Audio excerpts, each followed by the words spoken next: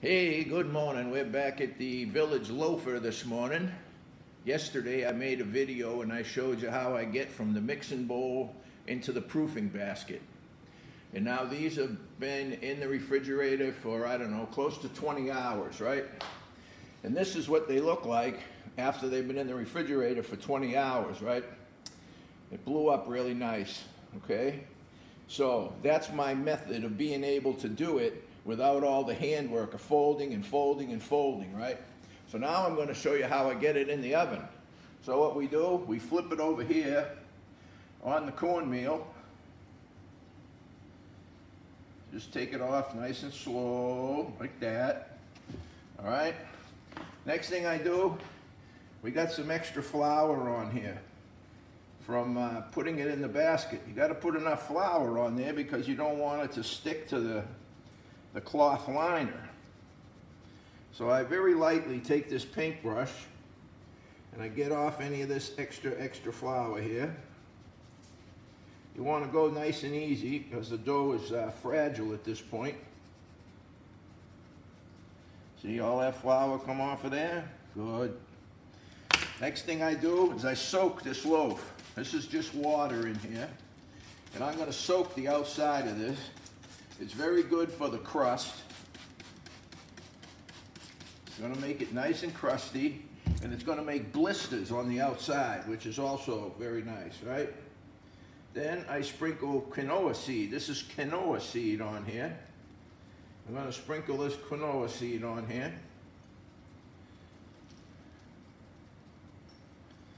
Just about like that's good. And then you have to score this loaf. You have to cut this loaf.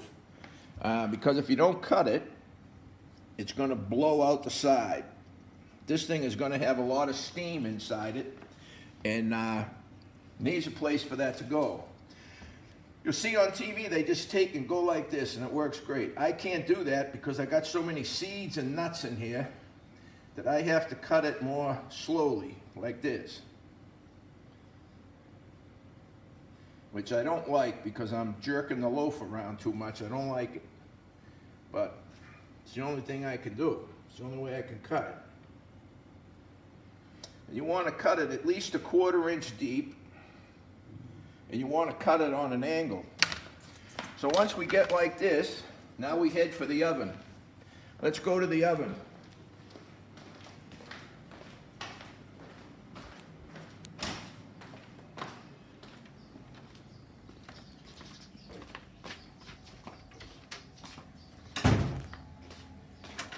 This is my commercial convection oven. I keep it outside.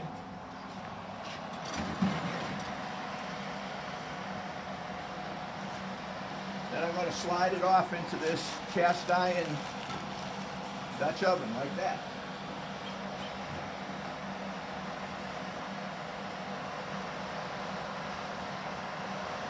This oven is at 500 degrees and this pot is preheated.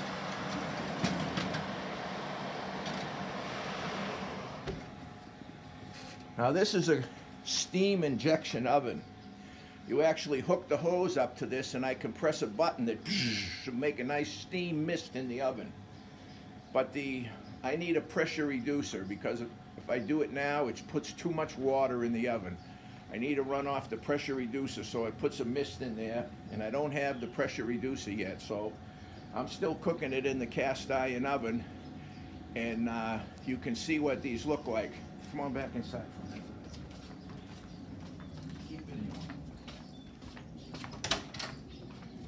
Video the loaves on the counter, honey. Oh, then come in here, it's dark. Okay, I'm gonna have to change the video. Oh, never mind, okay. So now you can see that's the first 4 out of 6 that I've made, and you can see how beautiful they are. Look at this one over here, how much it blew up, how big it got. It blew up like a basketball.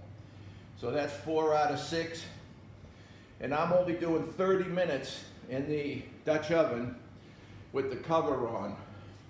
Some people do 30 minutes with the cover on and then another 10 or 15 minutes with the cover off, but I don't need that.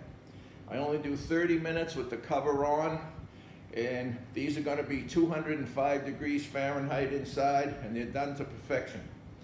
Okay, so now you see how they get from the basket to the table, okay? Thanks for tuning in to the Village Loafer. We'll see you on the next one. Have a good day. Bye-bye.